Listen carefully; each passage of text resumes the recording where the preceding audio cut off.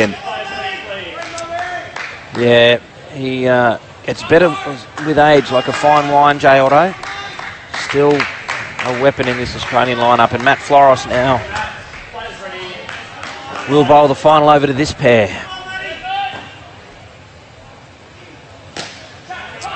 Well, it's full length, outside off, and Nick Ward, he's batted well. He's looked pretty comfortable to all 4 bowlers so far. Yeah, I've been impressed with Nick Ward. I thought he's really been good today. Nice and composed. A leg side there from Matt Floros. That certainly helps the New Zealand cause as they edge their way towards 30 runs for the total as this pair comes to an end.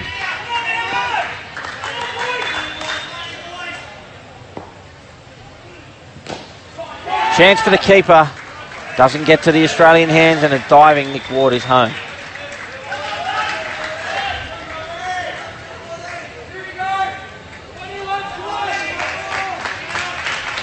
Four balls remain in the partnership. A chance, no, it falls safe. Again, Nick Ward, very composed. Yes, very good shot from Nick. Getting in nicely behind the ball. Good shape from Matt, but Nick just getting on top of it. Good cricket.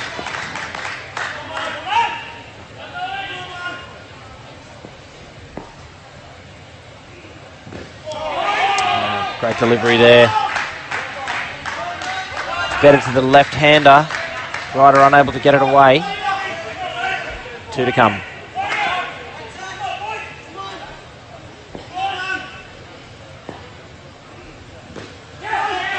Well, a chance there. It's a diving J. Otto, is it? Cannot get the ball back in at the stumps, but it is another dot, and this pair will finish on 3rd ball. So Jesse Ryder under a bit of pressure now on the 3rd ball. Where's Matt Floros going to place this? Full and wide. Good option. Full and straight. Moving away. And Ryder hits it for 2 and moves the pair to 17 again.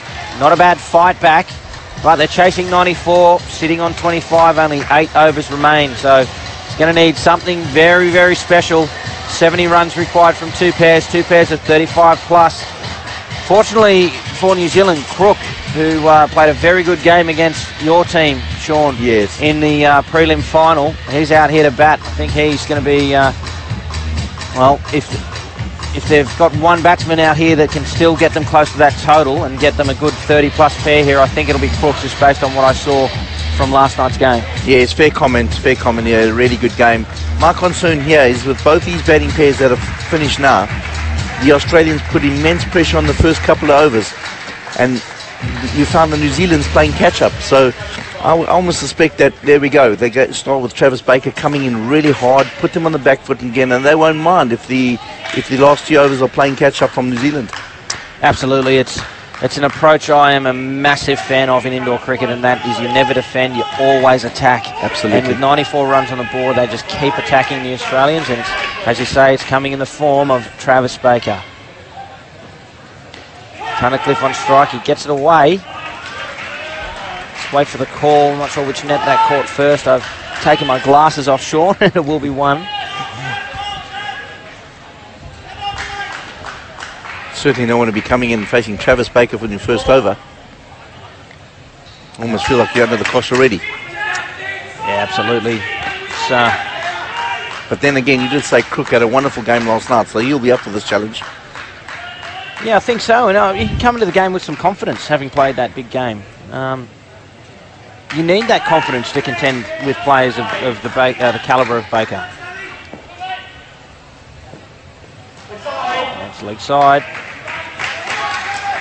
Well, the extras are certainly going to help New Zealand's cause, but I get the sense that Australia probably really only need to take 1 or 2 more wickets, and they've put this beyond doubt. A chance for Fitzgerald, and there's one of them. He is an absolute champion in that position. I talked about Matt Floros before making that leg side position his own. Rob Fitzgerald owns the 3-line in that position, and what an amazing effort that is. Take a look here. shot, a diving effort, and throws the stumps down, and if you don't mind, in the air when he threw that ball. Take a bow. And if you're a young indoor cricketer, just have a look at that. Absolutely brilliant. It finds the net, it'll be 2. They get back to 0 for the pair and 25 for the total with 2 balls remaining.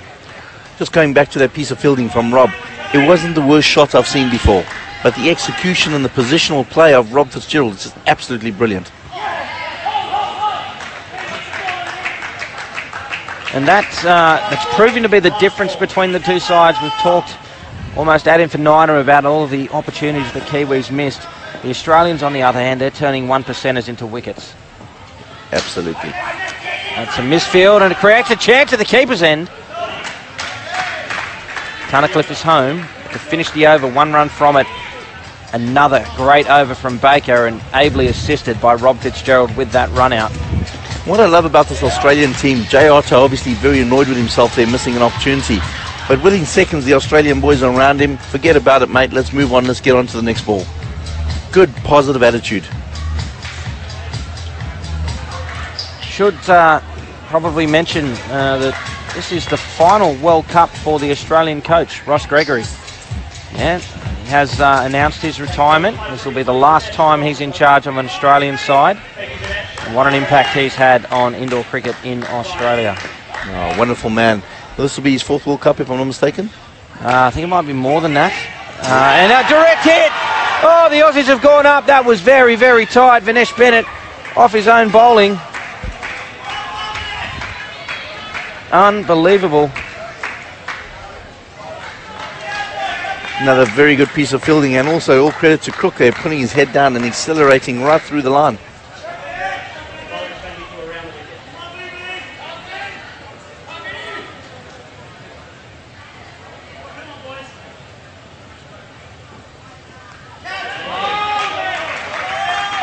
Wonderful shot. New Zealand. Ball, I meant to say there, ladies and gentlemen, wonderful ball. New Zealand really need to make sure that they turn this over into a positive over.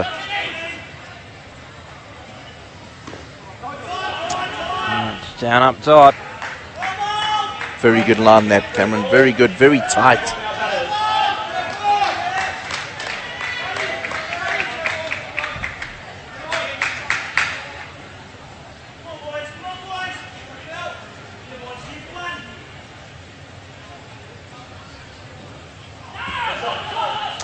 Leg side definitely helped the New Zealand cause, but they're going to need a few more of those. Yeah, see Bennett just wiping his hand a little bit there. Bit of moisture. Really hot in the centre.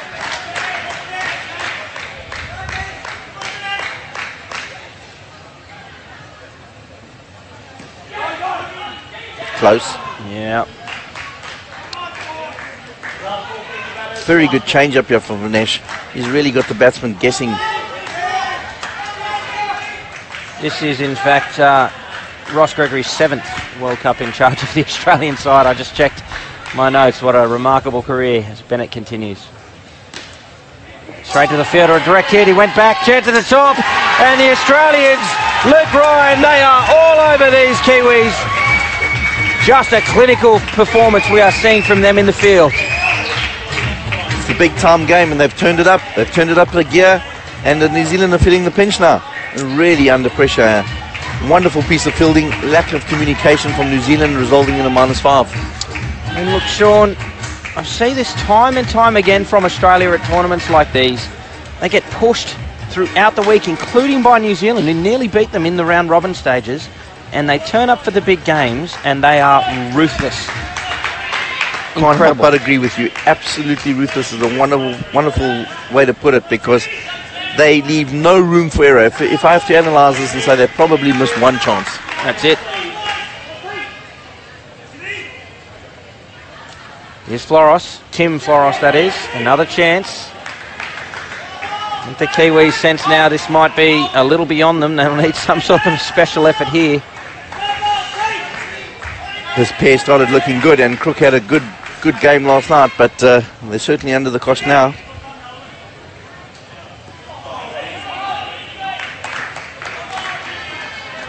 And once again, they're on third ball.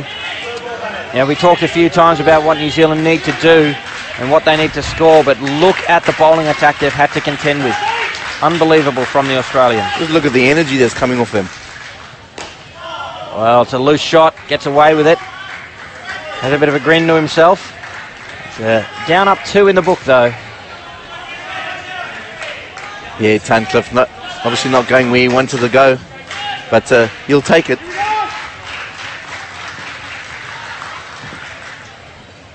Full and straight, played well by Crook. There's runs for New Zealand. Just giving an indication of how good a team this Australian team is. Crook is a good, solid batsman. To see a pair like this on 3 after 11 overs, it's a tough one to accept. And again, a good delivery. Yeah, just incredible bowling performance we're seeing here from the Australians. How about the batting performance to put 94 runs on the board? Unbelievable. One to come now from Tim Floros, and a great shot there from Tunnicliffe. Another lovely stroke there, solid into the ground. Well, Australians are the defending champions, and you can see why. Well, I keep saying it's going to happen one day. Someone's going to beat Australia at a World Cup final. And I know that every Australian team that comes away feeling that pressure. They don't want to be the first team to lose. But, well, I just look at the 8 players on the court here, and I look over on the Australian bench and I see the quality of the players sitting on that bench. They could literally have picked any combination of 8 out of their 12. And the depth in the Australian side, and I'll use the word again, the ruthlessness in them. World cricket has to take it up another notch. In order for them to beat, the other countries are really going to have to lift their game. And when I say that, it's discipline, good piece of play there, good piece of fielding again. It all boils down to the standards and the levels, because this is a tournament where the likes of India and UAE and Sri Lanka are becoming contenders now, so the standards are increasing.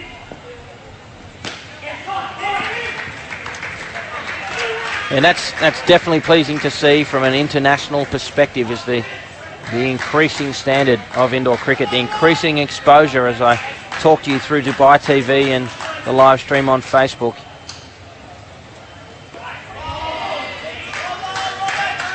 I think it was only, in 2014 we were live on Sky Sports. In fact, we weren't live on Sky Sports. We filmed the game in New Zealand and it was retransmitted later. So in just 3 years we were able to bring you the World Cup final live, and Matt Floros makes no mistake from that chance as Tunnicliffe tries to hit out. And back to 29 other Kiwis. It's all green and gold at the moment, Sean. All green and gold, and unfortunately it's going to be an uphill battle for New Zealand from here. I just can't see it getting any easier, and the pressure just being piled on by the Aussies.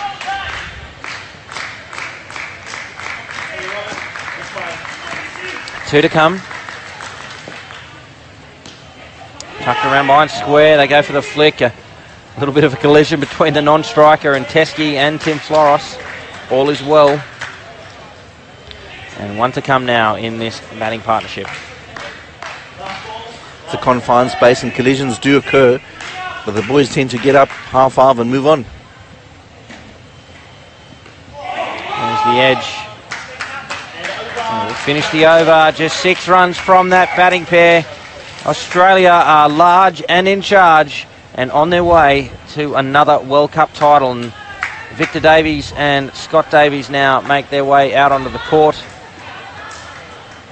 Well, 64 required. I think that's pretty well unheard of in a 6-ball over competition. Yeah, I've been around a while now and never seen that at this level. So New Zealand go out and got a good positive 30 runs and restore some pride, but sadly it's almost a foregone conclusion. Yeah, and look, restoring some pride I think is an important point as we look at a few highlights here thanks to the team at Dubai TV.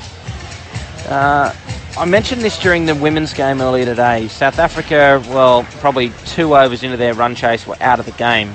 what was important for them was not only to restore some pride for the Proteas, but also to learn from that World Cup final so that the next time they are there, they're better prepared against the side, the juggernaut that is Australia. The same's true here of the New Zealanders. I talked before about the roll of honour they've got there. There's a lot of numbers that are high and in the hundreds. There's a lot of new players in this team.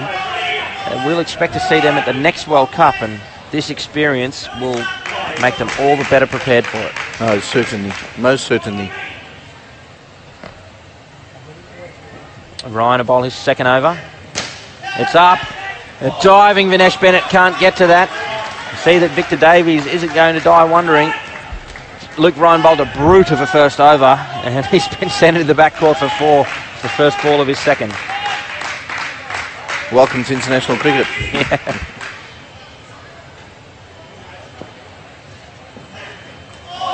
Well, what a comeback. What a comeback. Yeah, this is the thing about this Australian team. They don't get fluttered. I mean, he's been hit for a 5 there. He's got a dot ball. It's a fantastic ball. Let's see how he responds to ball 3. Chance. And a great pick-up and throw from Travis Baker. But the New Zealanders are hip to it, and Victor Davies back into his crease. It'll be third ball now. Luke Ryan delivering a ball where the fielders are brought into play. And that's so important in indoor cricket.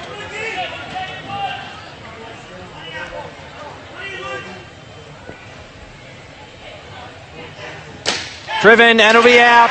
Straight back to Vinesh Bennett. And another wicket falls.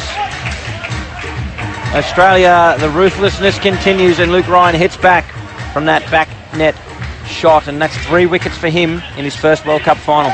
Brilliant. The Kiwis certainly laid down the gauntlet here. Their intention is not to play up in the side nets, but being very aggressive and trying to play through the V-line, hitting the back net. And that time costing them. Chance now, chance. The throw is just wide from Baker. How quickly does he get in that front court and pick up the ball for the turn and throw?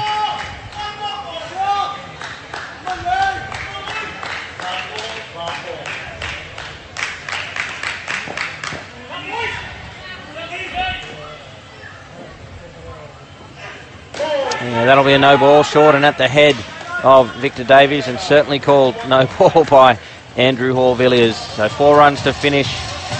They get 5 runs from the over, but great figures for Luke Ryan, 3 for -3 in a World Cup final. Good figures for Luke Ryan, and really, that was a really well played shot there from Victor Davies. Above his head, hard into the ground, rotating, and yeah, they're fighting back. Jay Otto will bowl his second over with 3 overs remaining in the World Cup final. Has been a very, very good day for Australia. 4 World Cup finals played here. The 2 Opens division for the men and women, and then in the 21 and under age group for the boys and girls. And Australia is going to take home all of the chocolates. Clean sweep from the Australians. Well done. All credit to you. Certainly done your homework and come well prepared. And that's what expected at this sort of level.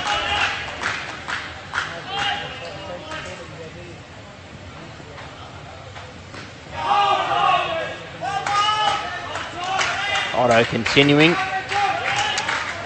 Australians, despite having both hands firmly on the World Cup, they're not letting up. They're not going through the motions here.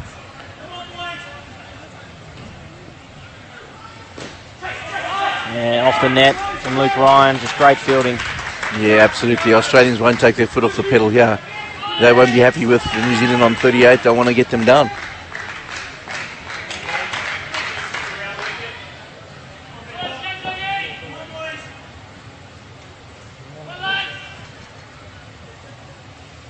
Driven. Otto gets a foot to it and keeps it to 1. More power hitting from Victor Davies. Maybe we should have seen him come in a little bit earlier, Sean, especially after the first pair, and maybe even if he didn't bat second, he should have batted third. Yeah, they could have possibly changed that round. This batting pair has been really aggressive, and what I'm liking here, they're on 39, the target is out of reach, but they're not giving up. They're giving it a go, they're restoring their pride, they're trying to build up an innings here, and they're going about it nicely. Well, what could have been if they'd batted earlier? If they'd put on 30, different game.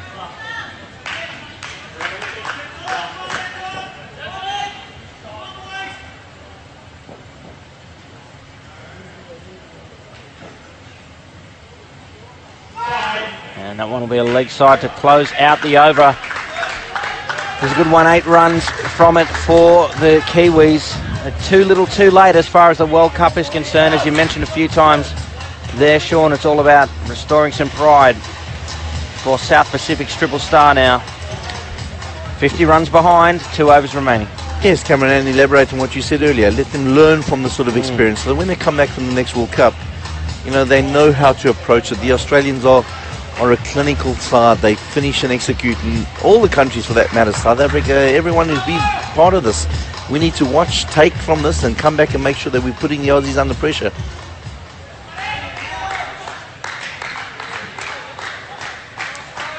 The Australian skipper will bowl the penultimate over of the tournament here at InSports Club Dubai. Our thanks again to our major partners at Lycofy, without which the World Cup would not have been possible. Here's Teskey. Well, there's a chance at the top. The throw's a little high from Tim Flores, maybe instinctively avoiding throwing that into the back of Victor Davies' head. That's very kind of him. That'll be a dot. Certainly no lack of effort from the New Zealanders. Driven, misfielded by Vinesh Bennett, but he still keeps it to 1, just scrambles along the ground there to keep it off the net, and well backed up as well by Rob Fitzgerald. Still plenty of aggression from these two. Yes, it was a good piece of fielding from Vinesh because that was struck hard.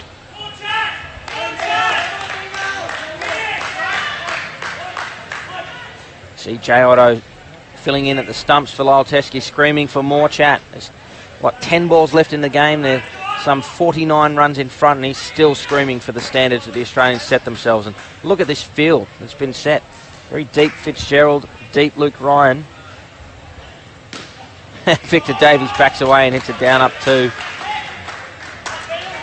Again, a sign the Australians are not going through the motions. No, definitely not. That's it. Not taking the foot off the pedal. They want to finish well. They will finish clinically, and they want to go and hold the World Cup.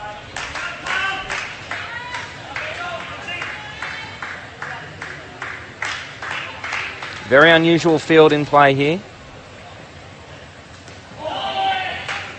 And Teskey beats Scott Davies. And 2 to come.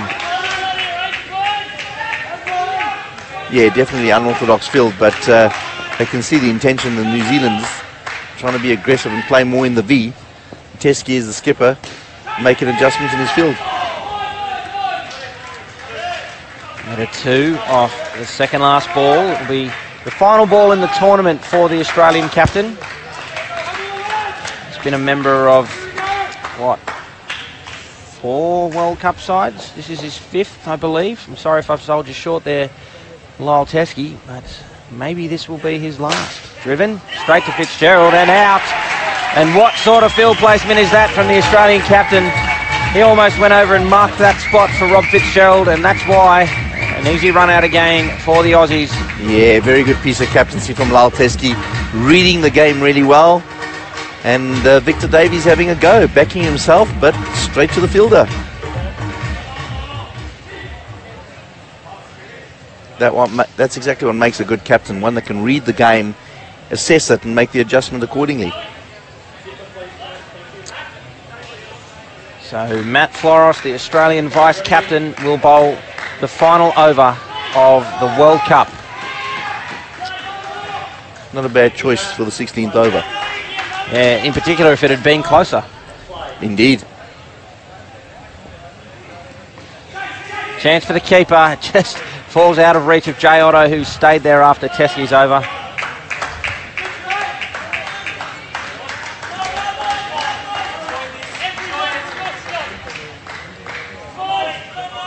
As the World Cup draws to a conclusion, the Australians, well, chance again. It'll be a chance at the top, but Davies is home. The Australians have put on a little bit of an exhibition here, Sean. Yes, they have. An interesting point. I just saw the Australian coach just saying to the boys, come on, lift your standards. Don't drop them now. It's not over yet. Yeah, he demands high standards of his team, Ross Gregory. And, well, if my maths was correct, and this is his 7th World Cup, not only here, but 7th successful World Cup. World Cup, correct. That is an unbelievable effort from him, and proof's in the pudding. That demanding those high standards has been successful. 3 balls remain now in the World Cup. Wonderful record.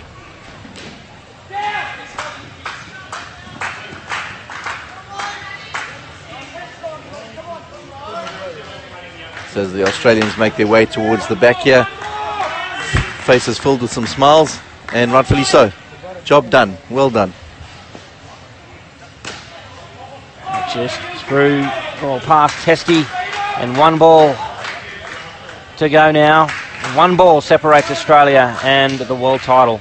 22 for this batting pair. They really came back nice and strong, and as you stressed, it might have been better to bring them up in a little bit earlier.